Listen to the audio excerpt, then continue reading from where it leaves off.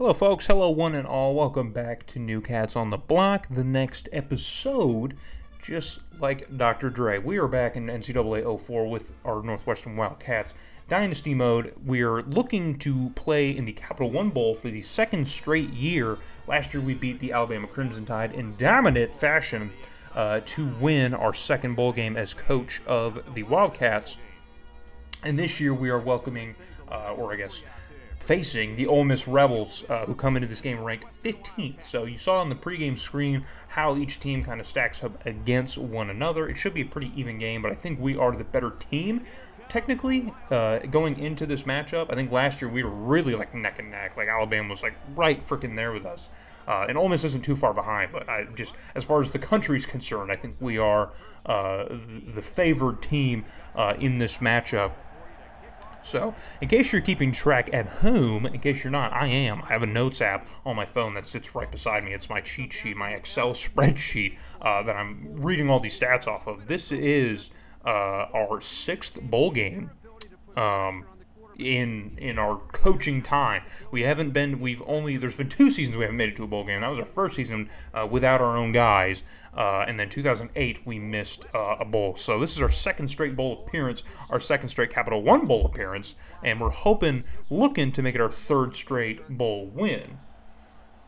So we're going to cut ahead into the first quarter. Ole Miss is looking at a third and pretty long situation. What can they do is our quarterback's going to drop back, skin over his options. He's got all day to throw and lobs that one up, and he finds a man, but he cannot haul it in as we have some good pressure on the receiver to break that pass up. And so that is going to bring up a fourth down for the Ole Miss Rebels. They're going to bring up the special teams unit, quite a long field goal, but their kicker's got the leg forward in this pretty gross and gray rendition of the Capital One Bowl down here in Orlando, Florida. It does get pretty rainy and gross down there sometimes, so makes sense. Third down situation for your Northwestern Wildcats as a quarterback's going to drop back and throw it into an absolute mess of coverage, and that one is just it's not going to happen. There was about 17 guys there. So we're going to bring out our kicker here to try and polish off this drive here, kicking from from Ole Miss's 20, and we can answer back Ole Miss's field goal here and knot this one up. So it's a close one so far. Is this going to be a nail-biter to the finish? I hope not. I just want another bowl victory. Another third and short situation for your Wildcat offense. The quarterback's going to drop back, and he wants all that one, throws it up in double coverage, and there's no chance of that one being completed as Ole Miss's defenders are all over that one. So a 4th and 4, we're going to bring out the special teams again, and he's going to send this one up, kicking it from a little bit further, but he still has the leg. So I believe that was coming off of a turnover, an Ole Miss turnover, because we failed to move the ball. We went 3 and out off of that. But we did capitalize getting 3 points. So Ole Miss now on 1st and 10. They're going to throw another pick or just make another turnover, and there's no one in front of our defender, and he's going to take that one all the way for a touchdown. There you see the number right there. Ole Miss already with 3 turnovers in this football game. But our offense is kind of pedestrian. They got to do a little bit something here as we ride a 10-point lead here in the second half, and the pressure gets to our quarterback. And did you see that? Popped up a scoop and score technically, or is that a pick? I don't know. The ball definitely was not going forward, so that is a fumble. But Ole Miss is able to capitalize off a quick sack, a quick strip sack, and there you'll see here, boom, the ball's popped up and right into that linebacker's hands, and he's just going to walk right on into the end zone, about 10, 15 yards into the end zone to get his team right back into this game. But we have a 3rd and short situation deep in the red zone here. We're going to try and punch it in. I don't know what our quarterback thought he was doing, but there was no room, no space for him to really do anything. But they're always going to make him try to run. So we're going to bring out our special teams unit yet again for another field goal and take a 6-point lead over Ole Miss. And this is dangerous, man. You don't want a 6-point lead. You want a 7-point lead, because all they got to do is freaking score, and they can get it. And there they are in a prime position in our red zone. 2nd and 9 for Ole Miss. Can they punch it in here? They got plenty of time. Can they do it? And he finds a man on a nice slant right across the middle, and he can haul that one in under pressure. And now Ole Miss has the tying touchdown, but can they net the go-ahead point after attempt to hold 1 point over our heads late in this bowl game? And they can. So we have one last opportunity. It's 3rd and 8. We need it here. We only got a minute left to go, and boom. What were you doing? What did you see is my question. What did you see? You're a junior senior and you couldn't read that? You didn't see that. Oh my God. I mean, I think I made just as bad of picks when I played the first season, but still, man, come on. The CPUs just hosed me like that. Maybe this is because of the Michigan game. Maybe that's what they weren't gonna bail me out again after that. Like, nah, you've got enough. You're gonna lose this one, buddy. So we hand the ball right over to Ole Miss. Fortunately, our running back is able to stop the pick six, but we do lose this game against Ole Miss by a single point. So Ole Miss comes into this one and upsets us. I mean, they had the better record, I'm guessing, because of their SEC conference schedule. Remember, Alabama had the extra game that they played last year. They were 7-6. We were 7-5. So Ole Miss technically, I guess, finishes with the better record at 11-3, sending us to 9-4, and we lose our fourth bowl game of 6. So we are 2-4 in bowl play. And that is not good. We got to get a little bit better with our bowl record if we want to hold our job and have it for a very long time. So you can see just kind of the score breakdown. It's gross. Ole Miss converted 1 third down the entire game. We only converted 3. The turnovers were freaking disgusting. 10. Ugh, God. I'm guessing it's because it was rainy, but I mean, still, dude, that's just inexcusable. Our offense did absolutely nothing. And I will show you our QB with a nice 62.3 rating in this game. He's a second-team All-American and just did absolutely nothing under center. He was just absolutely terrible. I don't. It hurts my feelings to see that kind of thing. So especially when I see all these All-American things pop up as I'm flipping through the names, just to see all that, to see our good season. We had a really just shocking kind of season. We beat guys that we shouldn't have, lost games that I kind of feel like we could have won, but it didn't matter.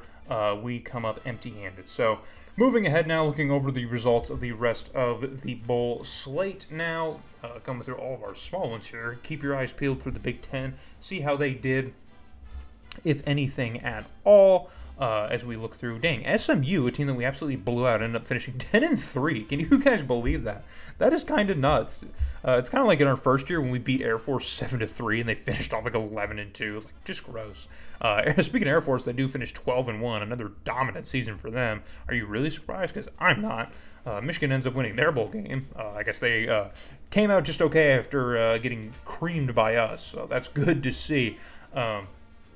Heading now into our big bowls, and Oklahoma is back in the BCS championship, winning the Fiesta Bowl over Louisville, absolutely dominating them. And so that is Oklahoma's third straight national title appearance, man. Third straight, and it's their second of 3. So, like, that is, I mean, that's kind of crazy. And in case you're keeping track, that is Louisville's second appearance in 5 years. So they were in it in 2005, and they come back in 2010. So good for them.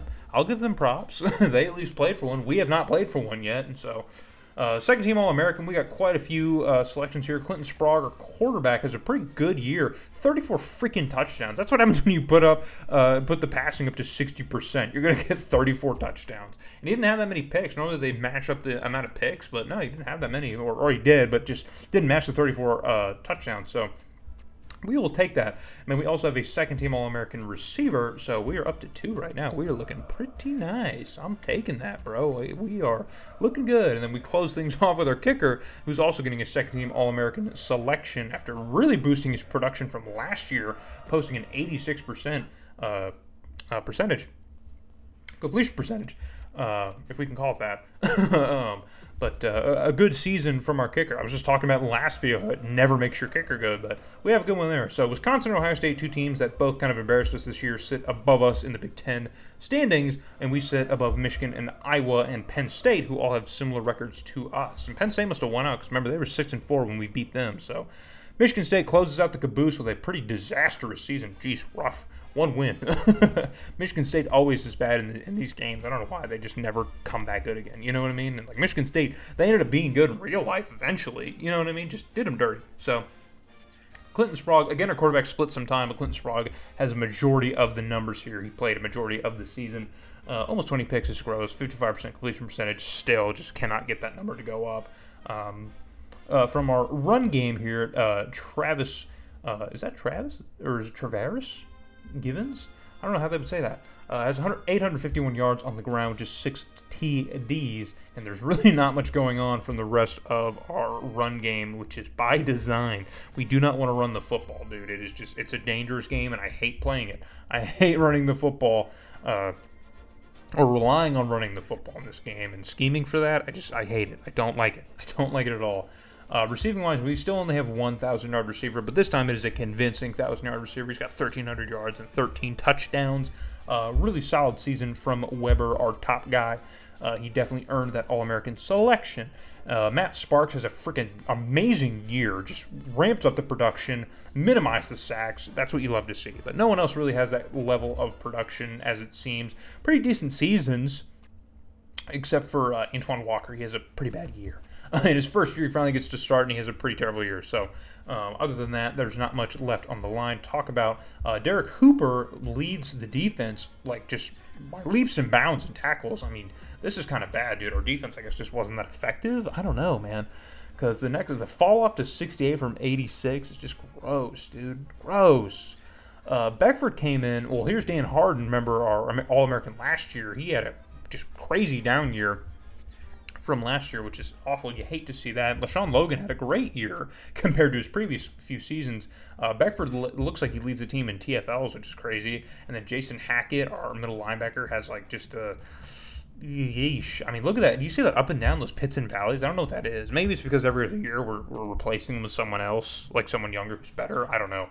But I hate to see that dropping from 90 plus tackles down to almost 40 tackles. I mean, just like half that production. I don't know what that is, you know. But our kicker has a great year as well, and there's not much else really to look at as far as players are concerned. But, you know, I like seeing the kick returns. I like to see if we get a touchdown. You know what I mean? Kick return TDs, they're nice. I like them. I think they're cool, man. I think they're all right. So let's see how the team ranked here. Offense is looking a whole lot better. Even our rushing attack moved up to 90th. We were 106th last year. Still awful, mind you. Still terrible, but just a little bit better, even though we're not even focused on it. So I'd like to see that. But otherwise, you know, our passing game efficiency and stuff was freaking cool. It's really up there. It's really good. Red zone field goals. I mean, hey, second in the nation red zone field goals. We were really turning up the points if we were getting in the red zone. We were not walking away without our 3. And our kicker ensured that. On defense, we're kind of all over the place again. Really just nothing super crazy. In the previous seasons that we've done really well, it's the efficiency with, like, getting the ball back, like picks and fumbles. Like, that's really where we excel because our quarterback always throws 20 picks a year, you know, 15 to 20 interceptions a year. So if our defense can capitalize and get us the ball back pretty regularly, then that's something we can rely on. You know, like, as long as we're getting opportunities, you know, with the ball again, even though we're giving it up, like that's okay. I'll take that. So, yeah, see there you see turnover. Our turnover differential is gross. It's bad. we just drop back. We're bad. 25 total INTs. Just yeah. See, like we need the defense to really generate turnovers, or else like that number is always going to be terrible. So. We're going to move ahead into the offseason now and look ahead to our very next season where I'm still looking to make that big push. I'm still waiting to get that big push. We had a similar season to last year, except we didn't walk away with the bowl, so that sucks. But we did improve a game here, and I'm hoping that the slight incremental improvements will get us more of the blue chips that we're really looking for. We're losing a good bit of guys. Not as many high guys, but Clinton Sprague, our quarterback for the last several seasons, he is leaving us, so we're going to need to reload it. We're probably not even reload at quarterback because we probably have someone just lying in wait for that. But look at this class, man. Look at this freaking recruiting class. We got 1, 2, 3, 4, 5, 6, 7, 8, 9, 10, 11, 12, 13, 14, 15, 16, 16 5-stars. 16 freaking blue chip prospects, bro. We took 16% of the national top 100. Of course we're number 1 in the nation. How are you even get like we were 5th last year and we are 1st this year, man. That is our first recruiting class in the nation. We were 52nd just 2 seasons ago. And now we are 1st in the nation recruiting. I mean, even Ohio State can't touch that. The top of our conference can't touch that. If we do not turn the corner this year, I'm going to pop a blood vessel. Because there's no way we do not come at least close in the country with that kind of recruiting class. I mean, I think preseason rankings, we probably got to come in at like, what, 2, 3? Like, dude, like, number 1. 16 freaking 5-star recruits. Like, look at this. And we still have, like, dudes on our team who are going to get better. Like, sophomores, juniors, some seniors heading into this year. We're going to get better. This team is going to be freaking loaded. I know it is. I can't believe we finally, at least as far as recruiting is concerned, made that went over that hump, because our highest classes to date in 2007 we finished 8th, and that we had a 5-7 season off of that, and then the year before we were 10th. And that's when we went 8-6 and got our first bowl victory. So last year we finished 5th and we finished off 9-4. So I'm thinking this might be the year where like we might be able to turn that corner. You think? I'm gonna remain optimistic. But as you can see, the video's coming to a close, so we will cover that in the next video. Because I'm excited now, dude. I'm just like, look at the team now. We have an 87 overall fullback, dude. You can't tell me nothing with an 87 overall fullback. Come on, dude. They're not a ton of depth or consistency rather at a receiver position, but that's fine. Looking at the line here, it's nowhere near as high as I want it. You know, like it's still kind of low, but I think a lot of these guys are young too. So like, give it like 2 or 3 years, we will be playing for natties every single freaking year, and no one will be able to say anything about it. We will be the most dominant team year in, year out, and I'm here for it. It's going to be Wildcat time, baby, and no one is going to be able to stop us. You know what I mean? So looking at the rest of our team, everyone just consistently over the 80s and pushing 90 is what I aspire to. That's what I want. Rich Poker's finally correcting this team, getting things where they need to be heading into the next season, which is posed to be a big one. So we still have a few All-Americans around the roster who are going to make some big waves for us, I'm hoping. Like if Jermel Weber can have another big year, that'd be pretty cool. You know, if we could get another All-American selection from a kicker, that would be pretty cool. So we're going to generate our schedule now and move ahead to our next season, the 2012 season of this dynasty. So hope to see y'all in that video when we take on or just look ahead to our next season.